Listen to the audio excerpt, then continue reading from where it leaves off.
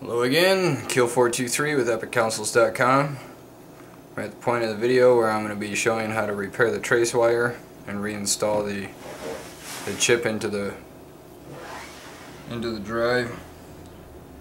Here we have our trace cut. What we're going to want to do here, spread a little bit of flex paste out on it. Oops, a little heavy there. Oh well. No real such thing as too much. Just gives you a bit of a headache. I don't know why, but it's not one. Oh, getting real tight on it. Here, let me kick on the light.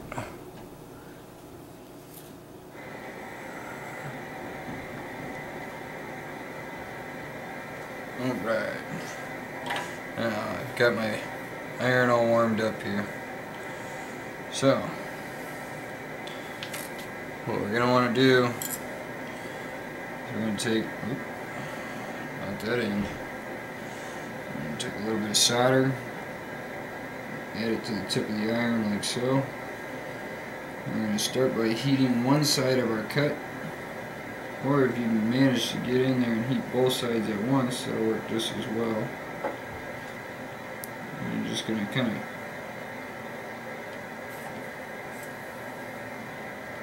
heat it up like so. Find the solder and just kind of drag it right across the trace.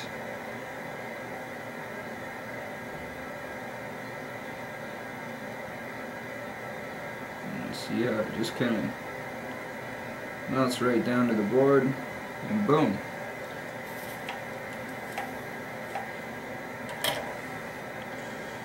That should be. Yep, that is good.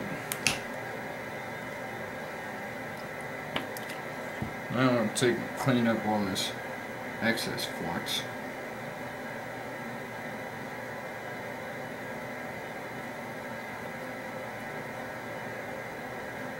Some rubbing alcohol.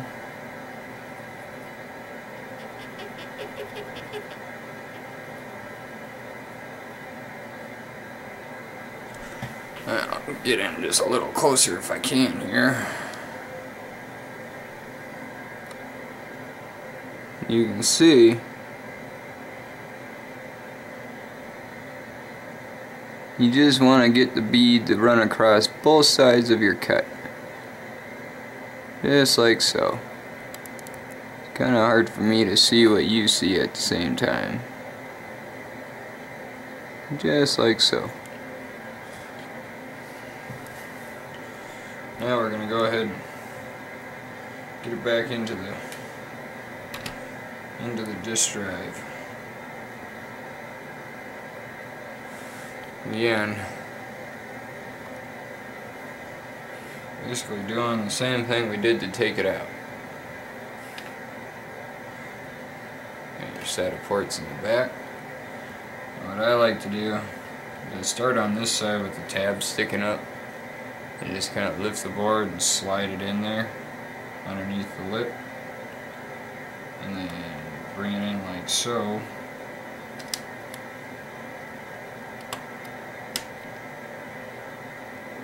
And there you have it. Just pops right back into place. Now we gotta solder all these wires back on.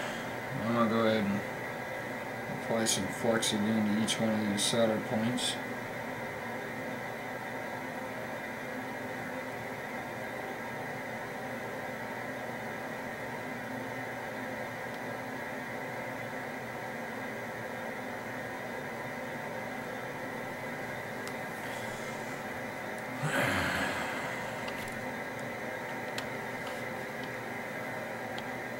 Get it a little bit tighter here.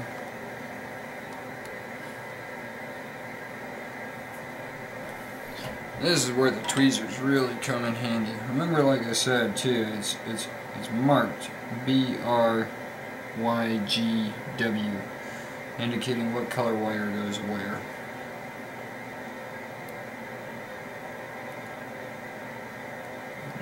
grab our wire here. is heat the solder, stuff the wire right in.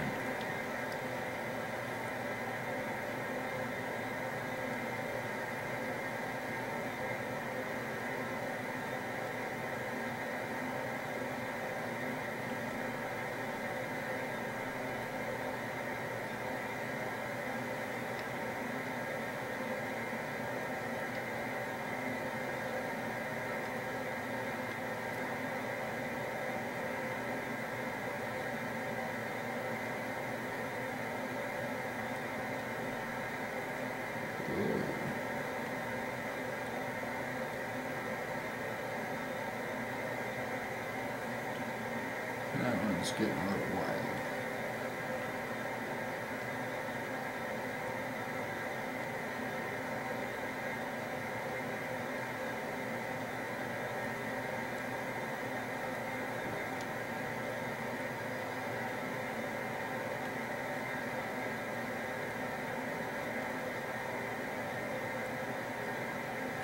There we have it.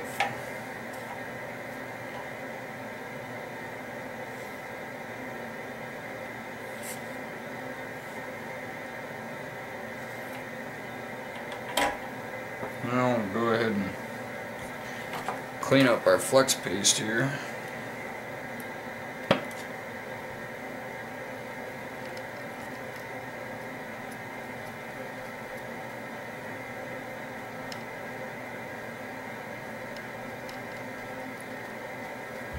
Another thing I might note, when you go to get your flex paste, make sure you get it from an electronics store, not a hardware store. I just had a friend of mine who was sick, so he sent someone else to go get his flex paste, and he didn't notice, but it was the wrong stuff. And plumber's flex paste is not the same. It's more acidic, eats away, shorts stuff out, it's conductive. Don't use that stuff. Apparently it flows the solder real well.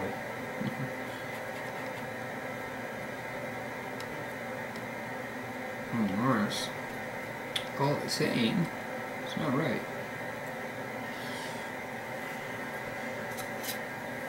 Alright. Now the easy part. Go ahead and stuff the wires all back in, the ribbon cables.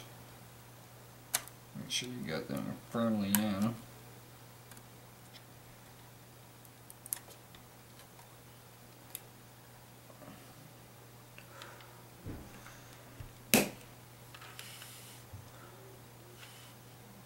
Remember, this one here just lifts up.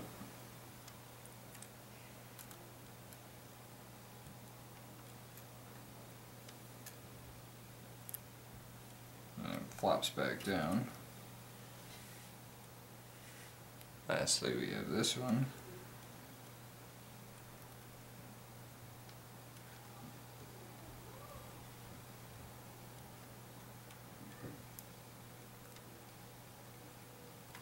There we have it. Drive is all ready to go back in. Flash and ready to go.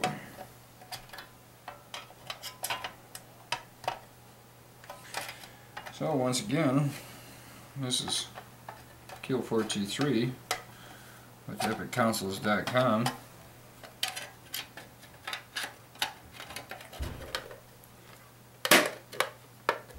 If you have any questions,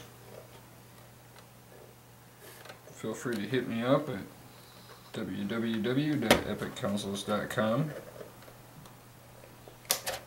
If you're not comfortable with doing one of these mods on your own, feel free to hit me up at epicconsoles.com. Ooh. Hey, make sure you put in this little tiny screw that holds the circuit board in place.